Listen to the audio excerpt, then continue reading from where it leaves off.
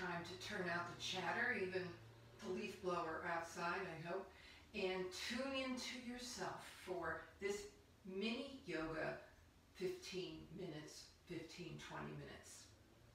Today, we're going to be working on stabilizing, opening the Manipura chakra, which is lighting your fire, right here, willpower, and its relationship to the hips. So, just now, even if you're sitting in your chair, let's just hold right here, underneath where the rib cage starts out, spreads out from the sternum. Just hold there and imagine what's going on in the back body and bring it together, okay? Bring it together. To do that, you'll have to engage the abs. Okay, so we want a nice big sun here. It's June 2nd and the sun is approaching summer and it's big. Okay, so we want it big. Now, for experimental sake, just let this sun collapse. And you feel the slackness in your hips. Okay? So let's expand the sun front and back. Okay? And we're going to do Ganesh Asana. Ganesh is the elephant that overcomes all obstacles. So you can do this seated in the chair. So the way I'm going to do this mini lesson today is show, I believe it's, about 4 or 5 poses on the mat, and then repeat those poses on the chair. So those of you who would like to repeat on the mat can do so. Okay, so we're all doing Ganesh Asana.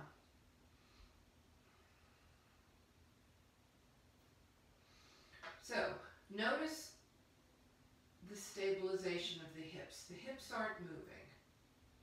Okay, I'm moving from the waist, my shoulders, my back is moving. And sometimes this is not easy, particularly easy, because we tend to wire up the hips to the shoulder through habit, through injury, through discomfort. But naturally, the hips and shoulders are independent. The movement is independent of each other. Okay, so next, you can sit cross-legged or continue to stay in Virasana. We're going to do a hand mudra and activate our Muladhara chakra with the sound Ram, Ram, Ram. So weave the fingers together and then make the middle finger upright. Okay? Press the thumb side of that hand clasp right below your sternum. Okay, press it in and press your sun chakra against the hand. Drop the elbows, melt the shoulder. Inhale, exhale, close the eyes. Rum, rum, rum, rum, rum. And we'll repeat. Try to see if you can lower your voice or lower your breath so that you feel the vibration of the bija coming from this spot. Okay? Rum, rum, rum, rum, rum, rum, rum, rum.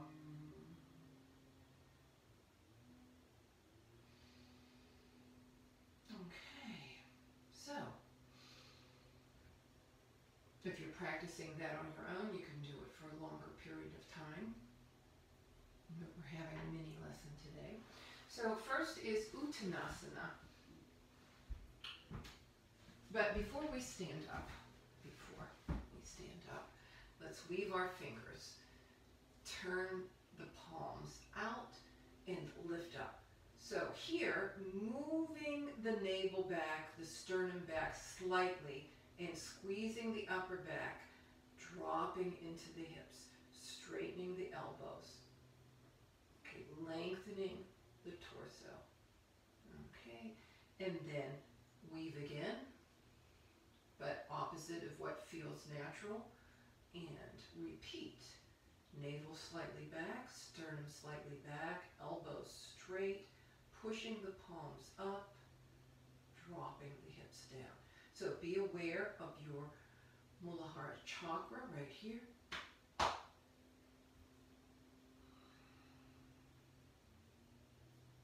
And come on down. Head to the right, head to the left. And now come on up.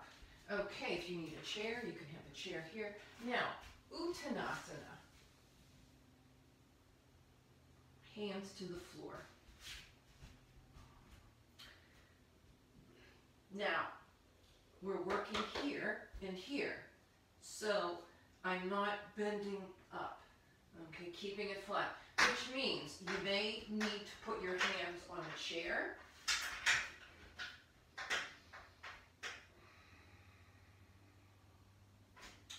Or use blocks.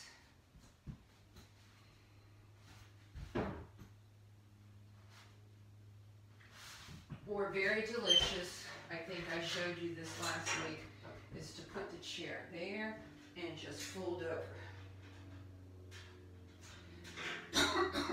So whichever variation of Uttanasana you chose, let's all do it together, keeping this open.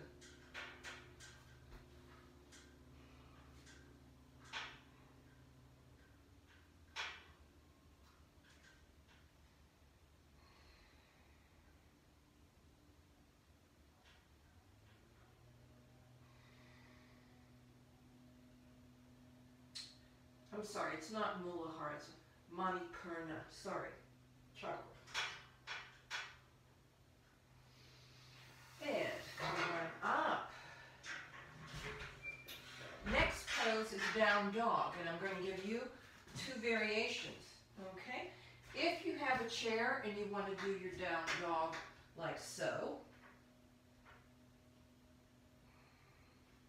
or the more traditional entry into Adho Mukha Savasana, fingers spread, hands spread wide, middle finger forward, curl the toes under, inhale, exhale, and come on up.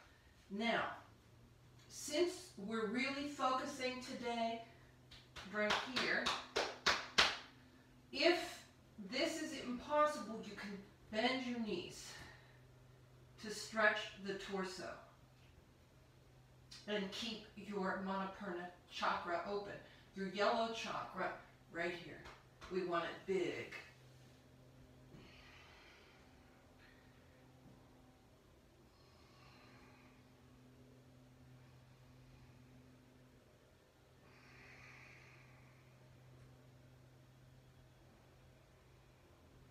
While you're in your Adho Mukha Savasana, whether you're bending your knees or holding the chair, expand the yellow chakra. Expand here. Make it big. Feel the space on the side ribs. On both sides, feel the space behind your heart. Let it glow.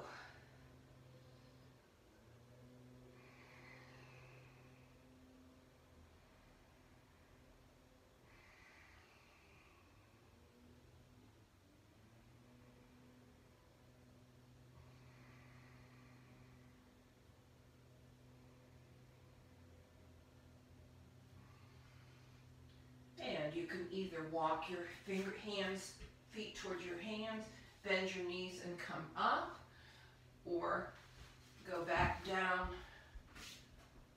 and then come up this way, whichever works for you. Next pose is Pasarita Padottanasana. Okay, so legs are wide.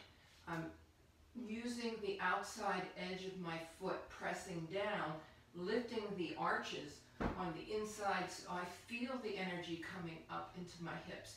Now, doing all that work with your feet prevents you from letting your hips get loosey-goosey. So we want very stable hips, and to do that is working legs, okay? So the Manipura chakra is flat. We're going to extend. It's somewhat like down dog with open legs, but with long back. Again, if holding blocks isn't working for you, you can hold the chair. And I'm demonstrating holding the chair for you. But I am pressing more using the blade on the little toe side of my foot and lifting the inner arch and lengthening, opening the fire here, the big sun.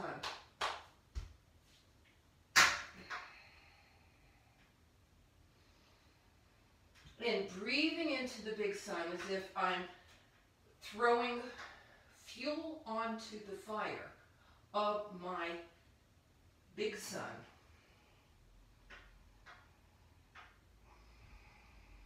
My hips are stable.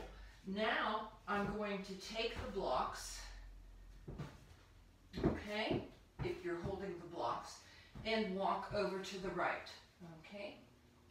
Lengthening more on the left side, but keeping the hips stable. So when I move to the right, the weight is equal on my right and left foot. I didn't shift the weight. If you're on the chair, you could do a mini shift, I guess, to the side of the chair. And then when we go to the left, I'm going to turn around. Okay? So we're going to the right, and we're going to walk over to the left, but the hips stay where they are.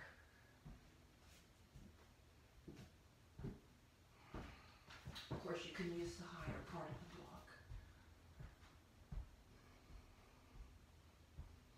block. And my son is staying big. Next, go back to the extension.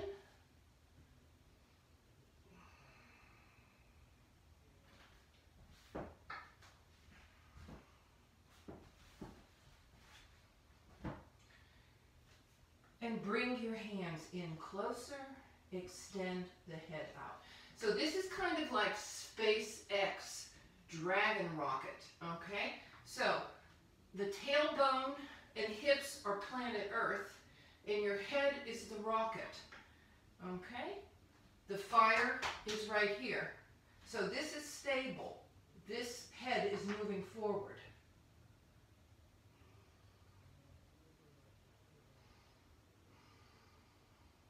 If you want to grab your ankles here, go ahead.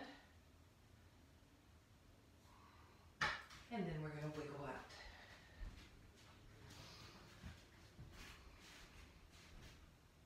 Okay, so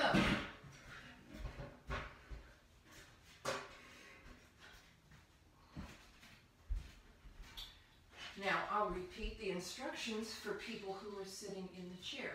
So in the chair you did the Ganesha and the hand mudra.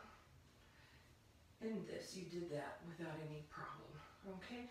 So then what we did was Uttanasana, forward bend. So we want to keep this open and come forward as far as you can without cashewing your back, okay? Some people may be able to hold blocks on the floor. If that's not possible, here. But again, like SpaceX, dragon rocket, your hips are glued to the chair and your head is pulling the spine up out of the pelvic bowl. Okay? Uttanasana on the chair.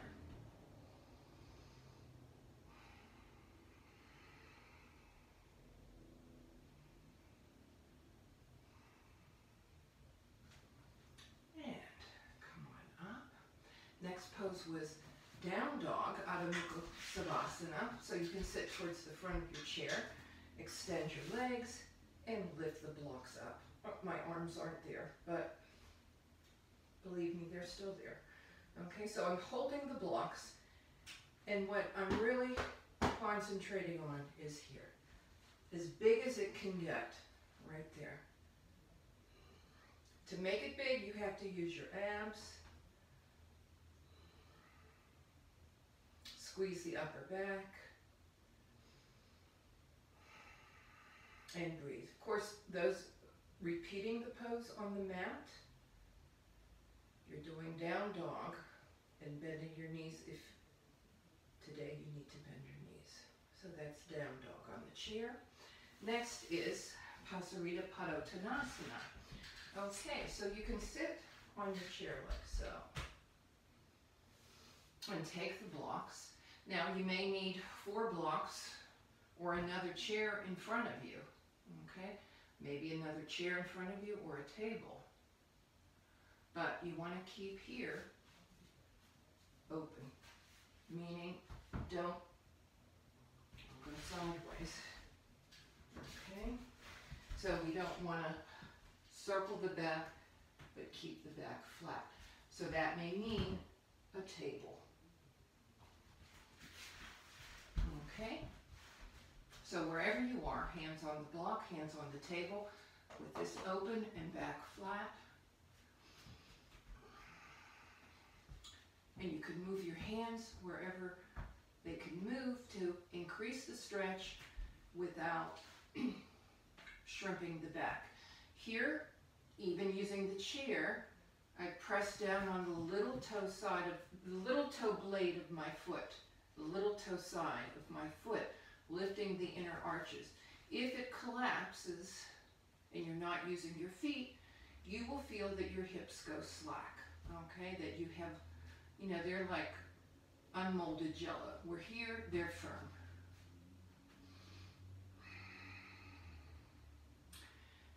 Then you can walk to side to side.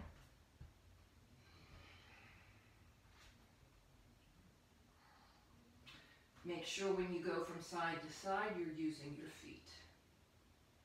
If I let go of my feet, my knees collapse, my buttock lifts off the chair. And if you're on a table, you can go from side to side on a table.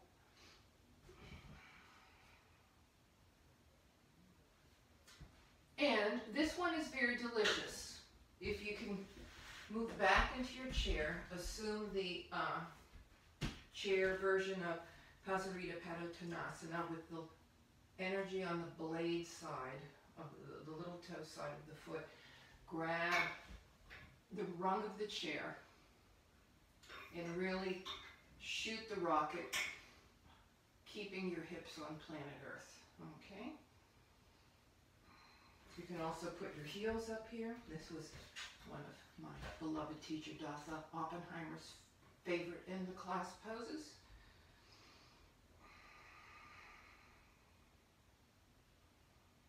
And I'll show you this sideways so you can see what it looks like with the heels on the chair, and hips are way far back and rocketing the spine up, hips staying on earth.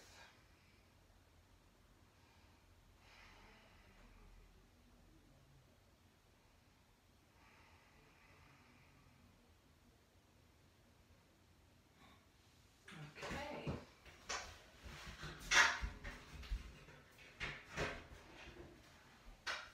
So we can end the class. If you're on the floor and you have repeated those poses, just sit in any comfortable seated position.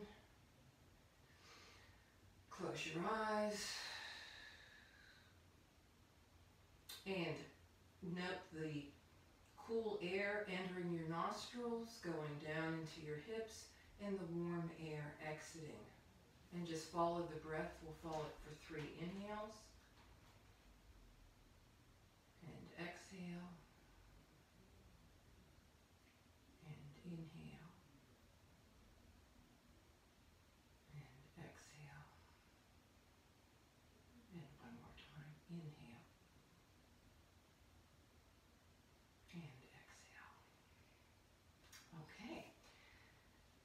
that's it for today. I'll see you next video. We will continue to work with the Manipura chakra and the hip stabilization on Thursday. On Friday, we'll have a meditation, collective meditation to calm the violence and disruption and division in our country. So, I will see you Thursday.